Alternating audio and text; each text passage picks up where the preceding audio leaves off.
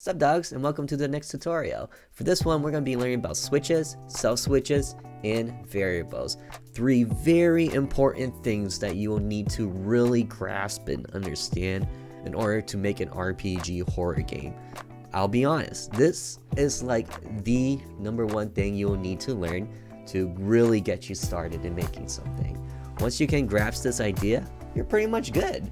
So if you need to rewatch this video a couple of times to really let it sink in, but by all means. Also, I don't know if you know about this just yet, but I have all the details timestamped below in the descriptions. So please, use that as a guide when you need to. By the way, just to quickly plug in, I'm currently making a game called Caster's Trap. It's a puzzle horror game that combines magic and the supernatural. I'd appreciate it very much if you gave the Instagram a follow. Also, check out some of my vlogs. Now, with the tutorial. So now let's play with a few other mechanics. Let's head on over to the small room. Alright, so now let's say that this door somehow becomes locked and the player cannot leave unless they enter a sort of code. So in this portion, it's going to be a little bit complicated because we're going to tackle switches, variables, and self-switches all at once. So feel free to pause and repeat sections of the video if you need to. So now I'm going to just go all the way up top here and enter some text where the player is saying, "Huh? The door is locked." Hit OK. And then in the next text, I'm just going to Control Copy and Control V to paste, and then hit space so that it keeps the face asset and keeps the name code down here. And then in this line, he's going to say, "There's a passcode system to the left. Should I try it?" And then clicking here, there's going to show choices, yes or no. And in the yes, we're going to have the player input a number. And we're going to keep it at variable 1. And this is digits. 1 is, of course, the ones, the tens, the hundreds, the thousands. Typically, most people use the thousands. So we'll keep it as the thousands and hit OK. Then at this point, we want to create a conditional branch. So double click this and go over to flow control, conditional branch again. We will want variable. And we want to enter a specific code.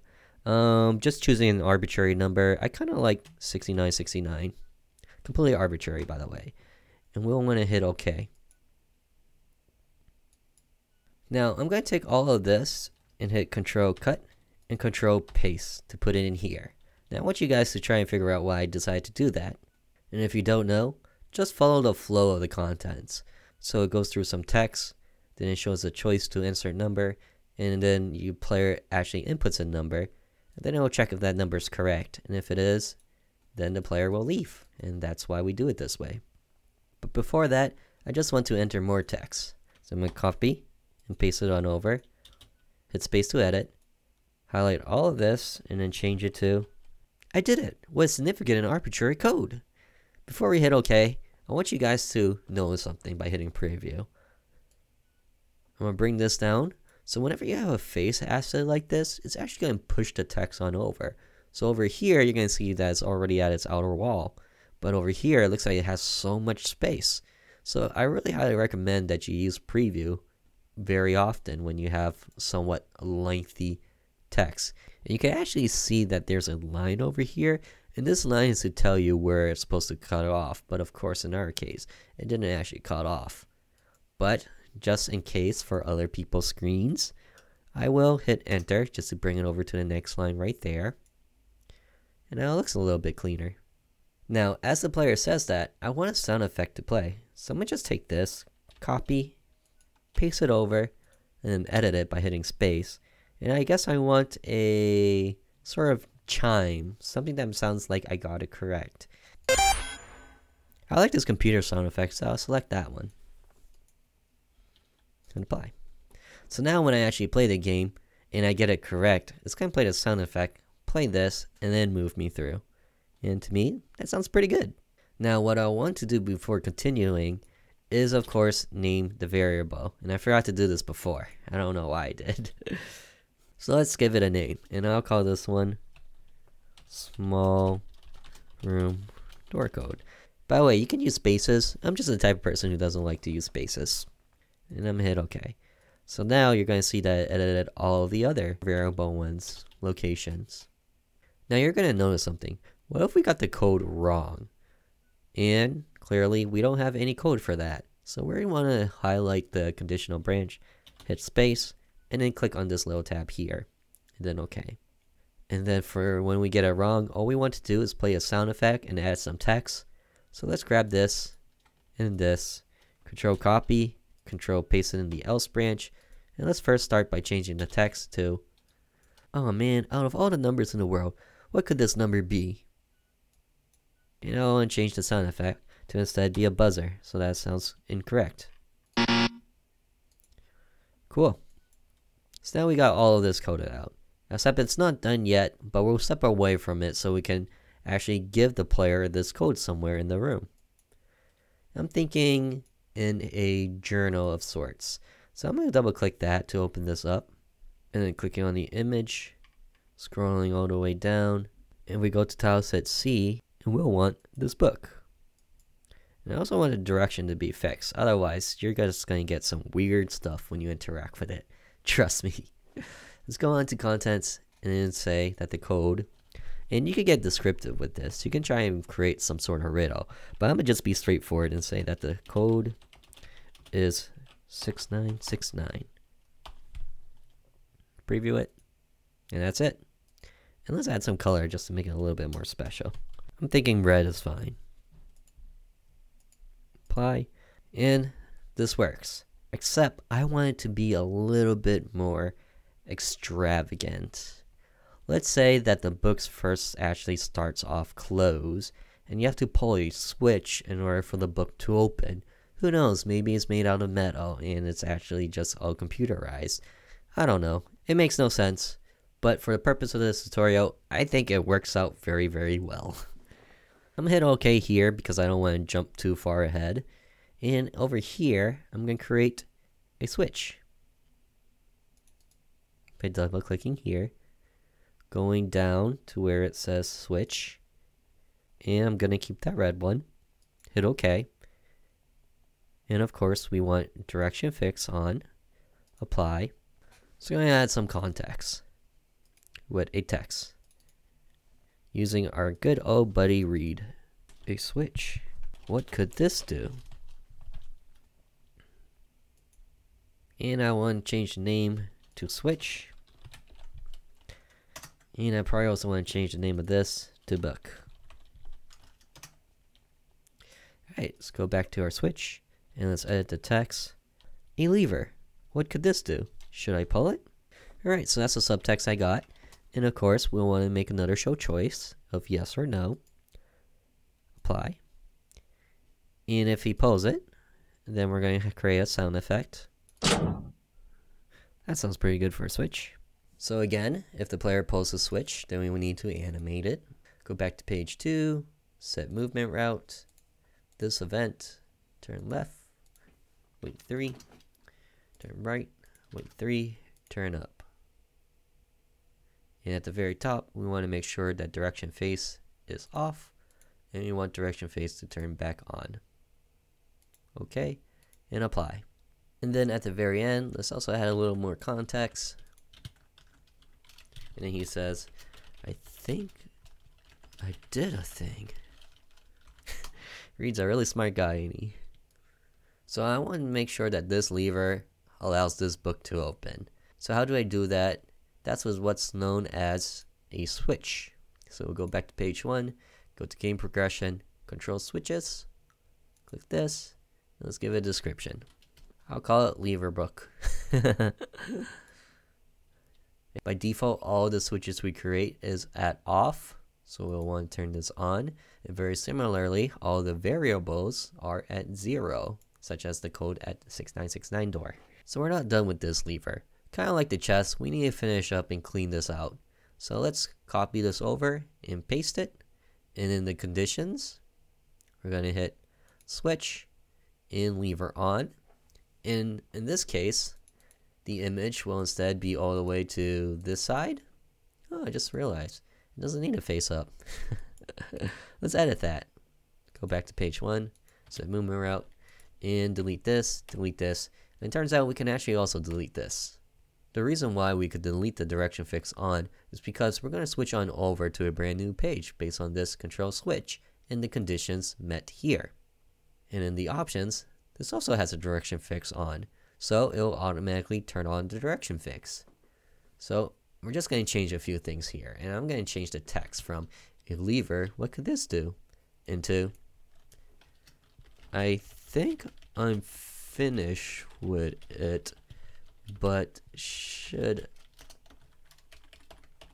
I still pull it? And if he hits yes, then instead we're just going to reverse the animation. So remember, we deleted this on the other page. We still want direction fix off to be on the top so it can animate. So right now it's currently facing right, so we could delete this. We want it to face left and then face down. And let's change some text to say, well, I pulled it, and instead of on, this will be off, and okay. So for me, because of my experience, I have a recognition on how all of this works, and I can continue to work until the very, very end. But for you guys who's just starting out, I would highly recommend that you do test the process as we go through this tutorial series, and to test often when you're making your own game. That said, I'm gonna hit OK. So now let's go back to the book. Now I want this book to be open only when that lever is pulled. So we will want to go to switch and go to lever book. So now the book is open and can be read when the lever is pulled. However, what if when it's not pulled? Then of course we'll want to create a copy of this, paste it over, but instead of editing this page, we'll want to edit page 1. Because remember, when RPG Maker starts and the player is playing the game, the map will actually look to the latest page of the event to see if the conditions met. And if it is, then this will be the active event. But if it's not, then it'll move down to the page below it and do the same thing to check if this will be the active event. If nothing's active, then of course, nothing will be there. So we're going to edit this, and this one will have no conditions. And we're going to go to this image and switch it to a book that looks closed. We want all of these options to remain the same. Priority could instead go to same, and we'll actually want that for this priority as well. Head on back over to tab 1, and let's change the text to read. I can't seem to open this book. Am I really just that weak? And then, nah, it's probably being held by some mechanism. What a character, ain't he? Except now I'm going to show you some text code to give this a little bit more spice. So let's go over to and add a text code. If we hold it, we'll see all of our text code. And the one I want is \period, which is wait 1/4 of a second. So let's instead wait half a second in a cumulative, so we could do that. Then we'll do it again here. Oopsies. And then he's going to exclaim. And then instead, let's wait for a full second. Just again to show you the code for that. That's 1 full second. And if you're curious on which one this is, it's shift \, for me. Probably for you as well. Then he'll say all of that. Except I want this text to be tinier. So I'll do \, close bracket. And we can preview this. So adorable. Close it. Okay it. And if we actually want to see it in action, Control R or right click to test. I can't seem to open this book.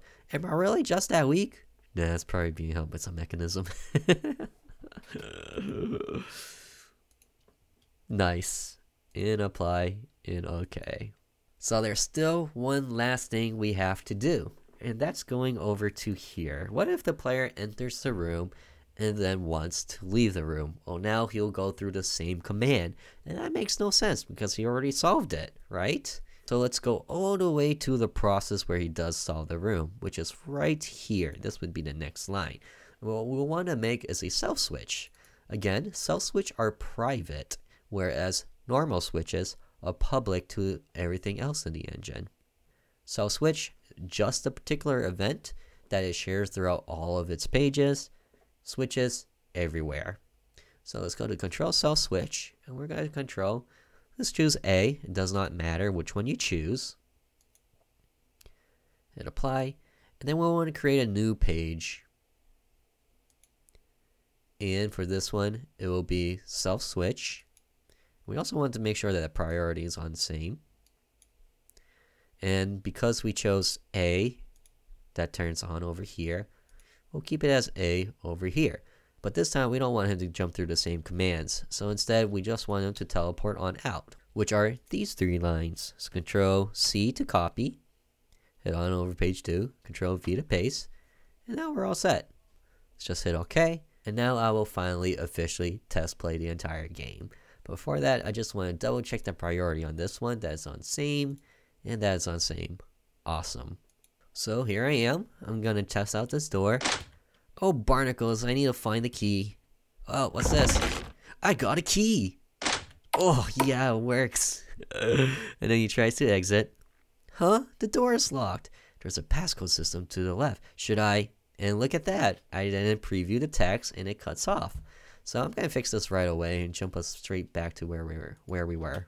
Alright, so now we're trying to leave. Huh? The door is locked. There's a passcode system to the left. Should I try it? No. And then he just exit. And then you can try again. Yes. And this is what we get. And I don't know what the code is. Could it be this significant number? Ah, man, out of all the numbers in the world, what could this number be? Alright, well, let's read this book. I can't seem to open this book. Am I really just that weak?